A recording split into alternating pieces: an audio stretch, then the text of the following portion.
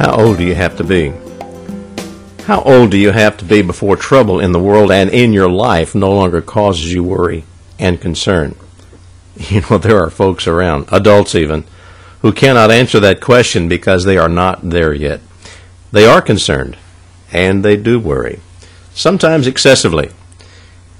But what about the young person who worries herself sick, sensitive to every single bit of information that she sees on TV and everywhere else that concerns her? How do we help that youngster? Hello, I'm Dr. James Sutton, and I'm a psychologist that works with issues and treatment of young people experiencing emotional and behavioral difficulties. I've done a lot of training on this topic and have written a number of books. Indeed, there are young people who cannot even watch the news without becoming quite upset. I believe this is partly due to the fact that it seems like there's always something going on somewhere. Things that affect the lives of our children and cause them concern and worry. Things like earthquakes. Things like floods, tornadoes, fires, hurricanes, reactors gone crazy, senseless shootings and violence, and, of course, a bit closer to home, loved ones that die. The impact of these events and circumstances affect our children in another way also. You see, young people intuitively depend on the adults in their world to fix the problems for them. They expect us to. Susie expects the hospital and the doctors are going to fix Grandpa up so he can come home and be with her. Susie does not expect Grandpa to die. When our parents and our grandparents were young, they worried that the Japanese would attack the West Coast during World War II. In fact, it was thought that an attack could reach as far as Chicago.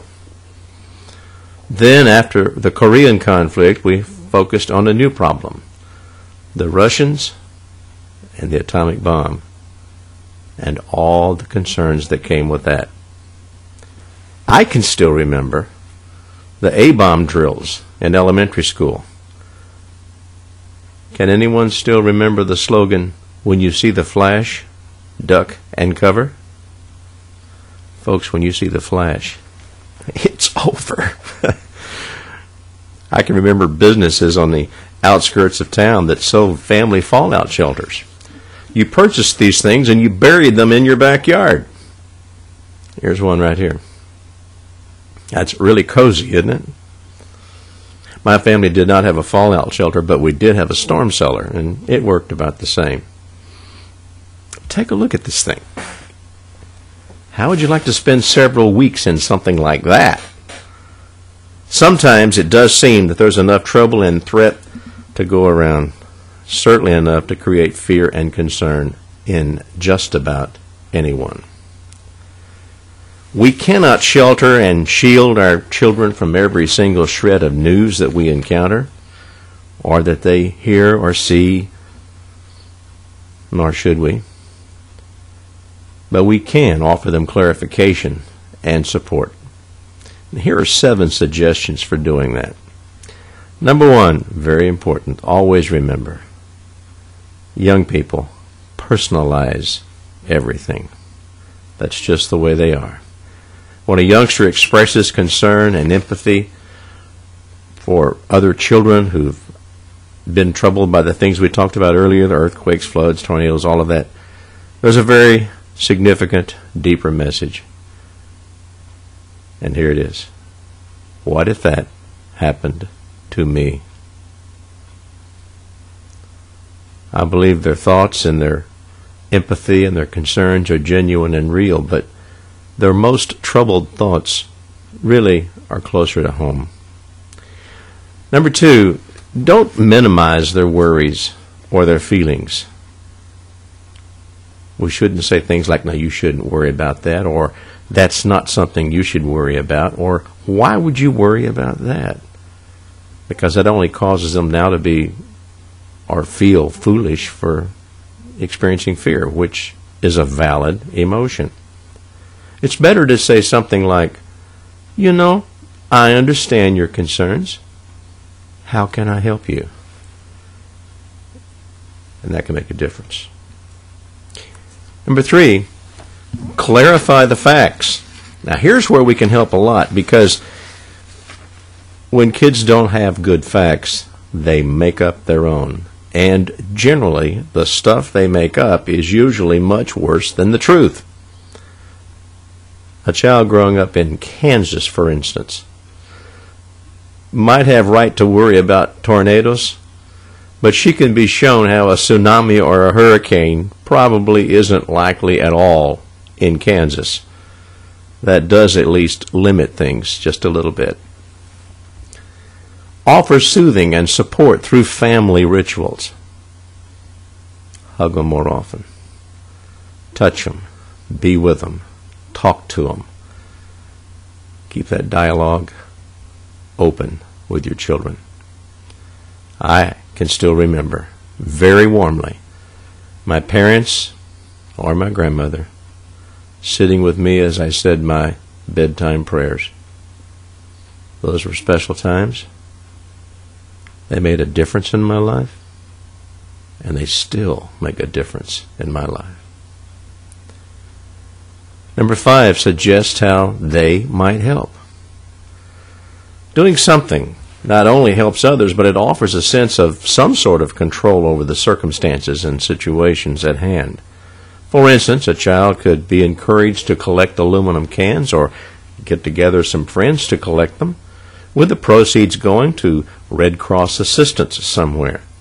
They're involved. They're helping. And they should know that. I remember back in the days of the A-bomb scare, my father was a civil defense block warden. He went to all the meetings, collected all the material, clipped information out of the paper and made scrapbooks, and attended first aid classes and stayed prepared just in case. I cannot tell you how many pretend broken heads and arms and broken legs my sister and I sustained for the cause of civil defense. But the bottom line was, Dad felt better when he could do something. And it's the same for us and the same for our children. Number 6, remain observant. Note any changes in eating or sleeping habits, for instance. Look for any excessive signs of stress or anxiety that are unusual for that child. Also note if they are seeming to have difficulty just handling everyday frustrations. In other words, less tolerance for frustrations. And very important, monitor their progress and their grades in school, because school is a very good barometer of what's going on with any child, since all kids are supposed to go to school. And the last one, number 7, seek assistance if needed. Although a child's parents certainly should be a first-line resource, sometimes mom and dad feel overwhelmed by the task. And input from a school counselor or a family's minister could prove helpful. That's the 7. And these came from an article that was published in my monthly publication, the ODD Management Digest.